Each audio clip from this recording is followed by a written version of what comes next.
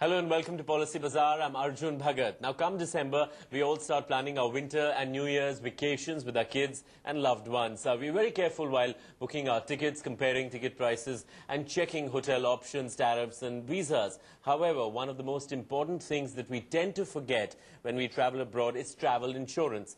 While it is mandatory to have travel insurance in many countries across the world, some don't require it. But that doesn't mean you and your family do not take it. In fact, travel insurance is a must and should be taken after careful thought. Travel insurance covers a lot of areas, not just loss of baggage or hospitalization abroad. Today, we look at travel insurance with Yashish Haya, co-founder and CEO of Policy Bazaar, and we look at all its ramifications. Yashish, welcome to the show. Define for me why travel insurance is, so important, before we get into the details of that. Let's understand the crux of travel insurance. Travel insurance at its heart is essentially a health insurance policy. So whenever you are traveling abroad, your base health insurance is not covered in those countries and the health insurance gets covered. However, in addition to that, you also have things like loss of baggage, loss of passport, which does happen to people. Sometimes what happens is you do not know all the customs and the rules. Sometimes you can make a mistake and cause liability to somebody, either unknowingly or knowingly. So they can be a personal liability that you may have caused to somebody. That personal liability gets covered by travel insurance. These are the primary things that get covered by travel insurance. In some of the special ones, you will have additional things being covered, but these are the main things. In addition to that, your trip might get cancelled. Your trip might get delayed. Your flight might get delayed. You may lose your connecting flight. All these events do happen when we travel. And when those events happen, to cover for those losses, you have travel insurance. That's primarily what it is. So let's go into it, carefully. Now, what ends up happening is, I'm going on a trip abroad, haven't really paid much attention to travel insurance. I call up my travel agent and say, send me, I need a travel insurance for me and my wife and my 2 kids.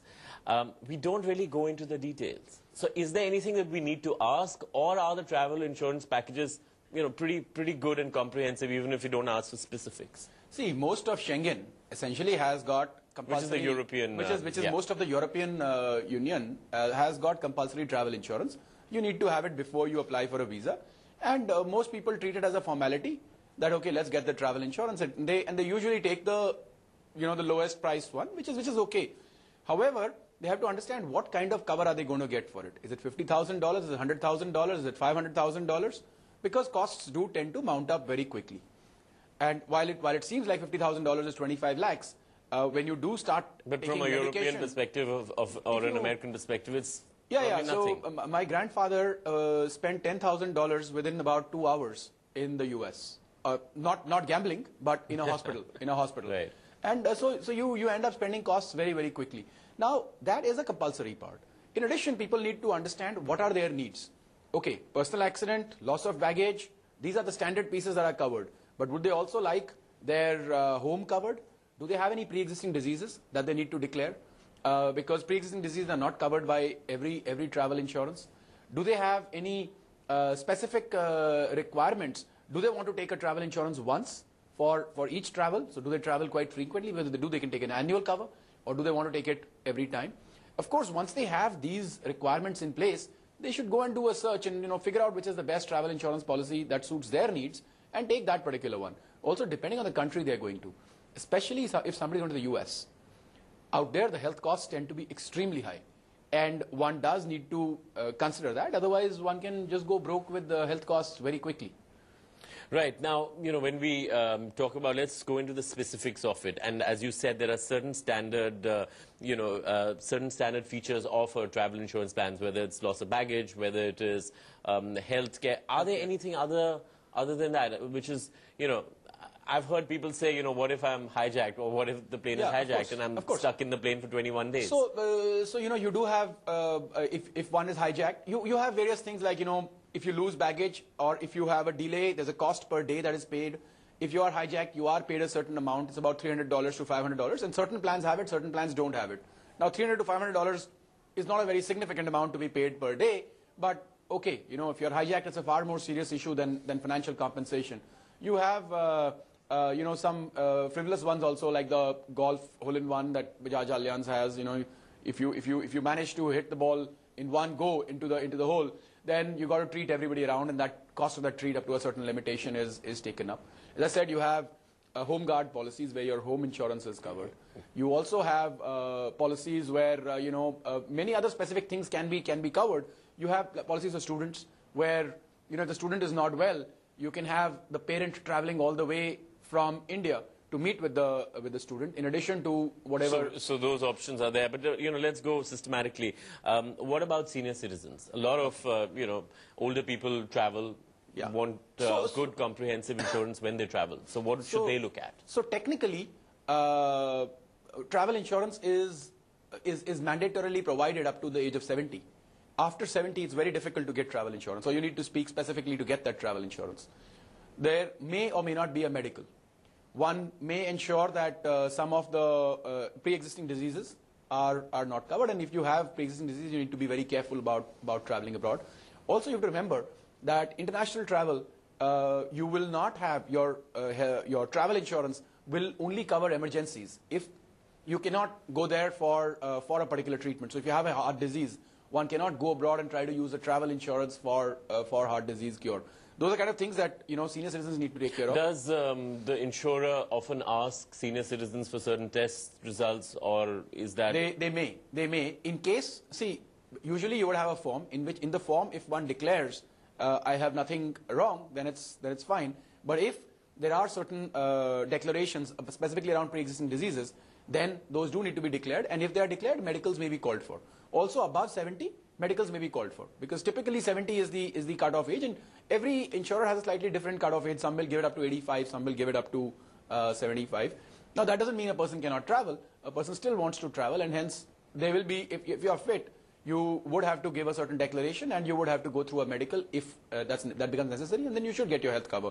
But primarily, when as a senior citizen, one should very much focus on the types of diseases that will get covered, the types of eventualities that will get covered, because most likely at that age, you're not going to get into a personal accident or into a personal, you try to be careful of those things, but something can happen. I've known so many of my friends when their parents were traveling, somebody had a heart attack, somebody had something else. It does happen, they happen at home, they happen abroad. And accidents happen, people. When you're traveling, there is a little more stress, right? So sometimes, so that does happen. Right, and you touched upon this a little bit. You talked about a lot of students going abroad and traveling. Yes. What about, how does travel insurance cover them? Health, travel insurance, because those are very key components. Yeah. So see, unlike the usual travel insurance, which in a single trip can cover up to 180 days, and maximum 180 days of travel is covered under normal travel insurance. Under the student travel insurance, one can cover up to 2 years. That's the most important thing. Most universities abroad require you to have travel what they call the student health cover. Right. They require you to have it. It's essentially travel insurance. In this, of course, your basic health is covered. Your personal accidents are covered. Death is covered. You've got the personal liability, which is if you cause liability to somebody else, that is covered. However, what is also covered is in case, because of a disease, you have something called a bail bond. In case one has a disease and one cannot complete the course, then the remaining term fees are paid by the insurer. And are a lot of the companies actually offering that? Yeah, a lot of the companies are offering that. So one has to look out, but one has to be sure about the fact that when they do buy this plan, they do cover that. So this looks like an interesting plan. So if something does happen to the student, not well, not able to complete the education, so is the costs are taken care of by the insurance company. Also, if their parents need to travel, the costs are covered by the insurance companies. So one of the important things when you take student travel insurance is to ask your university what are the requirements of their health plan or their travel plan, and then search in India before traveling to find that and take that. What you would usually find is the cost of procuring it in India will be about half the cost of procuring it abroad. So it's much better to buy it beforehand than go abroad and then have to pay a lot more and then wonder why didn't I take it. Because remember one thing, once you leave the country, you cannot buy this plan when you're abroad. You have to buy this plan. It has to be bought before you start your travel. Once you've started your travel, you cannot buy it from abroad and have it. That's not correct. You know, some people do organize that, but that's not correct. Now, another aspect that we touched upon was when you're traveling abroad with your family, you know, you've left your home here, your household goods are here. Yes. Explain to us what kind of, you know, protection one can get through travel insurance in that. See, one of the important things is even if one has home insurance, which most people in the country do not, by the way, when you are traveling more than 30 days, your home insurance will not cover you for that period unless somebody visits the home every 30 days. And hence your home is at risk. Things do happen, whether it's a flood, whether it's a subsidence, whether it's a theft. These things are known to happen. One only believes they don't happen to themselves. So all these situations where the construction or the materials inside can be damaged can be covered under certain health insurance company plans. So that's part of the travel insurance, or is it a separate cover? No, you can get it along with certain travel insurance plans. So one has to search around, but these options are available where one can look for a home cover. One can also cover pre-existing diseases. There are certain plans in the market where pre-existing diseases, somebody's had a heart attack, does that mean they can't travel because a heart attack will not be covered or whatever, you know, heart disease would not be covered? Certain pre-existing, there are certain plans which do cover it still. And, you know, they may be a little more expensive, but you need to be aware of what you're buying. What about for people, for executives? I mean, I know, for instance, for you, you travel a lot. Yes. You travel a lot. Now, do you end up buying an insurance every time you travel, or are other options available where you can buy multiple insurance covers? Or how does that work? So you have two options. One is a single trip travel, and one is the annual trip travel. Now, the single trip travel is usually for people who want to travel less than, like, maximum 2 times a year. After that, the annual trip becomes far more economical and far more convenient. You don't want to go and, you know, make a procurement every time. Paperwork done. So the annual purchase, if you want to travel, from, you know, 2 or more times actually, more than once if you want to travel, you should take the annual plan. It does help you quite a bit more. Now, one has to also see what does one need. If a person already has health cover, both if somebody is a very frequent travel to one particular country and already has health cover both in India as well as in that country, then their travel insurance is essentially covering stuff like loss of baggage, loss of passport. Flight cancellations, delays. And if you are careful, sometimes credit cards or bank accounts have these benefits attached to them. So just you have to watch out. Sometimes the Amex cards or Diners card will already have these basic pieces of, you know, loss of baggage, loss of things attached to them. And so you shouldn't over-insure. Sometimes you find, you know, you're over-insured. So I'm just, you know, for that 1% of customers, it may not be the right one. But yeah, mostly you should take an annual plan. Right, Yashish, we're going to continue this discussion. We're also going to take viewers' questions. Sure. But it's now time for a short break. You can write to us on Twitter at policybazaar_in or ask at policybazaar.com. We'll see you shortly after this break. Keep watching.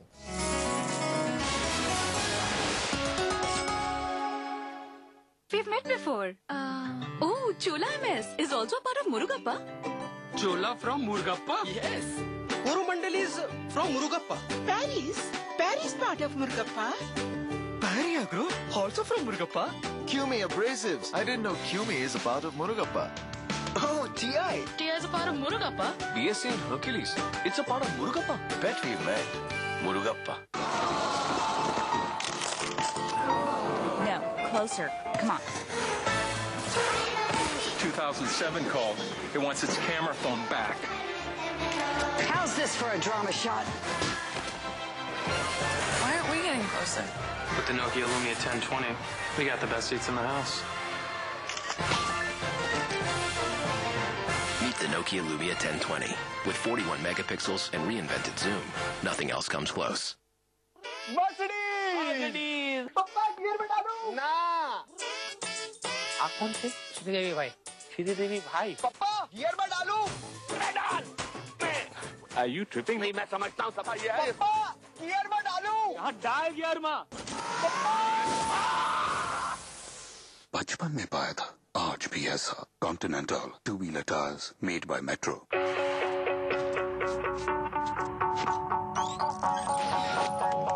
Go viral or die trying. The MTS M-Blaze Ultra, now on 3G Plus network. Let's look into future India with BP, where energy makes over 1 billion lives better. Energy discovered in the deepest waters and seen even through the rocks. With investments in lubricants, oil, gas and petrochemicals, we'll fuel this future together. BP in India. There is energy in this partnership. Siddhpur दूर दूर से लोग आते हैं यहाँ पर दुनिया का सबसे कठिन काम करने, माँ का श्राद्ध। ये कपिल आश्रम है और ये बिंदु सरोवर। ये पानी नहीं है, बेटे बेटियों के आंसुओं का सागर नहीं। कहते हैं सरस्वती नदी यहीं लुप्त है। सरस्वती माँ का एक और नाम।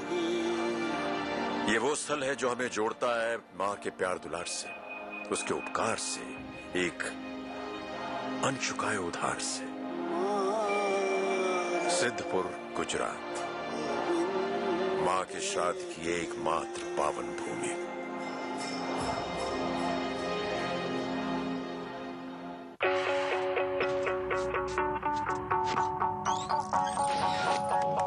Go viral or die trying.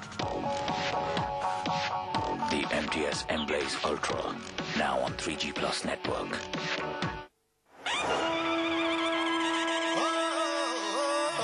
गेंदों की धार पे बल्ले का वार होगा, अफ्रीकी धरती पर जमकर शिकार होगा। बुलंद है शिखर और चुनौती है विराट, है किसके पास अब धोनी की कार। अफ्रीकी जमीन पर देखिए क्रिकेट की एक रोमांचक जंग, India's tour of South Africa, live on 10 Cricket and 10 HD.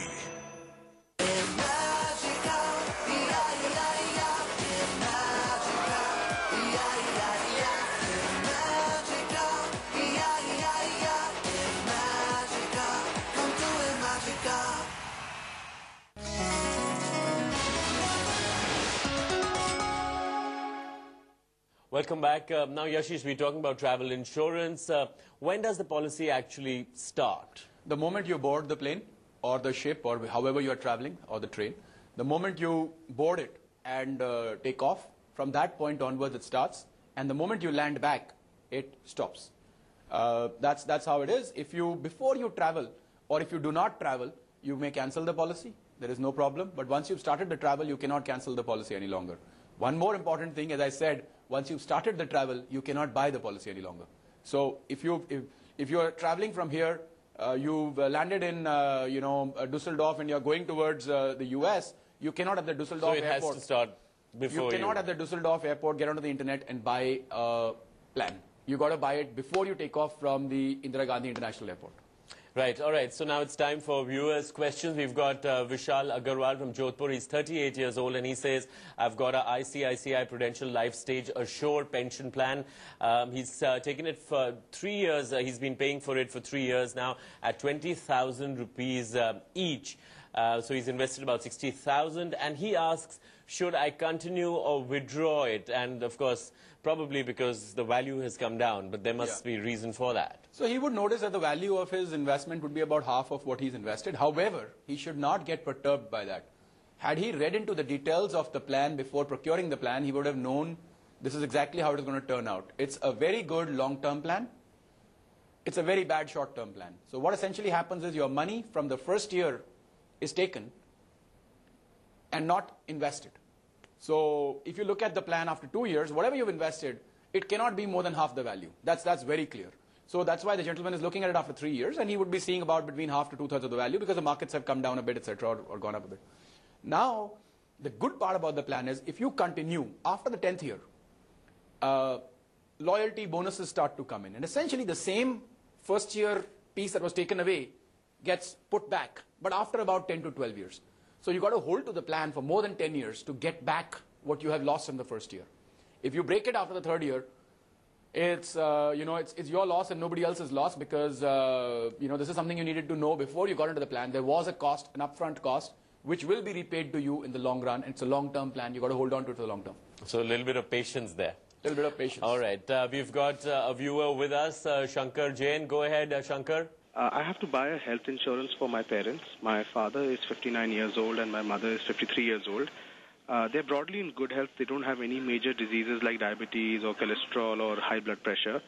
However, they had an accident in the past where they broke their leg, and they've had a surgery and they got operated upon. They're fine overall, but sometimes they complain about knee pain and some level of back pain. And these are not very severe, and they're manageable. So can you suggest what would be a suitable health insurance for them? Yashish. So essentially, the father is 59 and the mother is 53, and they're looking for a health insurance plan. As far as the accident is concerned, it should have no impact on their long-term health, and essentially it should not have any medical issue whatsoever. They've got lots of options for both the parents. I would advise the gentleman to take 2 separate plans for the parents, because they're going to increasingly be at an advanced age. See, a health insurance plan is one of the plans that you buy for life, so it's going to continue, over time. And his father and mother's health conditions may go in different directions or may take different courses. So it's no point clubbing them into one policy. He should take separate policies. I would suggest at current, maybe a 3 lakh rupee per year policy for both of them. Total would cost about 30,000 rupees, about 18,000 and 12,000, up to 15,000 rupees of investment, up to 20,000 rupees of investment per year. One also gets a tax benefit. Right. So maybe if him and his wife are both working, or him and his father are both working, both of them can invest, and you can invest for somebody else. You can get a break on the entire 30,000 investment, and that would be, that would effectively be about 20,000 investment. You get about 3 lakh rupees cover each. Chances are they will end up using it. Hopefully they don't have to, but chances are they will end up using it, and it will be useful for them.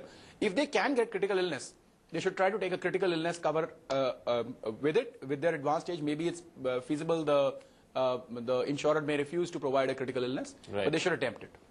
Right, we've got Manpreet Singh from Chandigarh. He's 25 and he says, I want to know about the Shubh Nivesh plan from SBI Life. I already have a policy from LIC where I'm paying a premium of 48,000, Jivan Anand.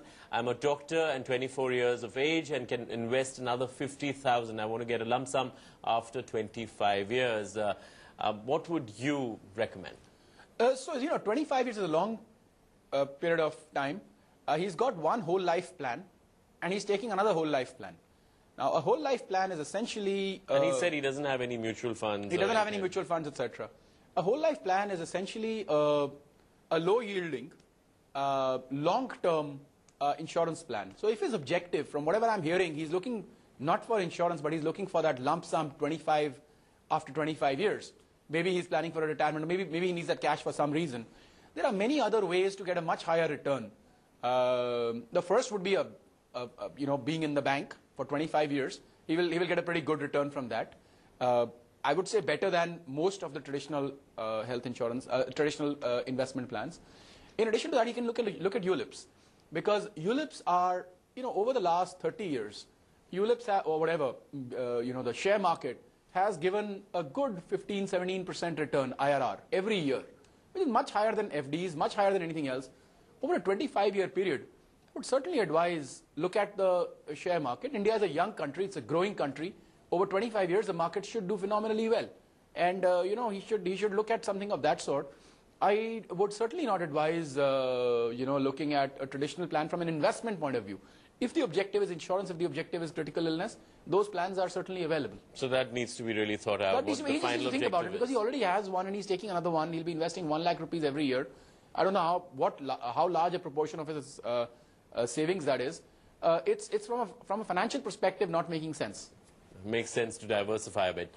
We've got Chintan Kishore from Karnataka. He says, I'm 26 years old. I want to take a life insurance policy, a traditional endowment plan he's looking for. And he says he's asked, so which is the best policy in the market, which has good maturity returns. And he wants to pay about 11,000 per year. He says, I've invested in Birla SL Vision, but I want to quit this. Please advise. So see, first of all, quitting any plan is not a good idea. As I said in the first question, most of these plans are long-term plans. If you read them before you buy them, which most people unfortunately do not, or if you take some professional advice, or you try to compare these policies, etc., before you buy them, what you will realize is most policies have a cost upfront, and they return you some loyalty bonus much later. So you only benefit if you hold on to the plan for a long period. The worst thing is to buy these plans and then 3-4 years later cancel them. That's the worst possible strategy. And if the gentleman is trying to do that, and then buy another plan. Only the company gains as a result. No, it's okay. I don't think even the company gains. Because they are looking for long-term They are also interested in consumers. Nobody gains with a 50% lapse rate that we have in the country. If we have a 50% lapse rate, nobody gains. The companies don't gain. The consumer doesn't gain. And I don't think the regulator likes it either. The regulator also wants consumers to have, when you buy something, you buy it for the long run. Why else are you buying it?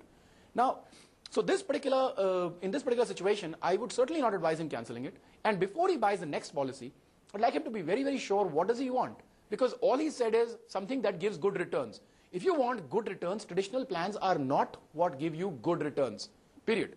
You don't even have to go beyond that. They do not give you good returns. They usually will give, the maximum they'll give you a return of 6%. They cannot give you a return more than that, and you should be able to get that return from an FD also. However, on an FD, you will not get the tax break when you get the money back. Traditional plans allow disciplined investment. Traditional plans allow you to have a term cover with your plan. Traditional plans protect, they provide protection, they provide guarantee, and they provide a certain steady return at the time when you require it. So they essentially bring discipline, they bring normal returns, and they give you the risk cover. That's what traditional plans are for. And they're very long term, much longer term than FDs can be. FDs you don't get for more than 10 years. These can go up for 20 years, 30 years, 40 years. That is the advantage. But you don't invest in it for high returns. That you will not receive. Right, Yashish. On that note, that's all the time that we have. Thanks for joining us on the show. You can write to us on Twitter at policybazaar_in, or you can email us at ask@policybazaar.com. And we'll see you next time on Policy Bazaar. Keep watching.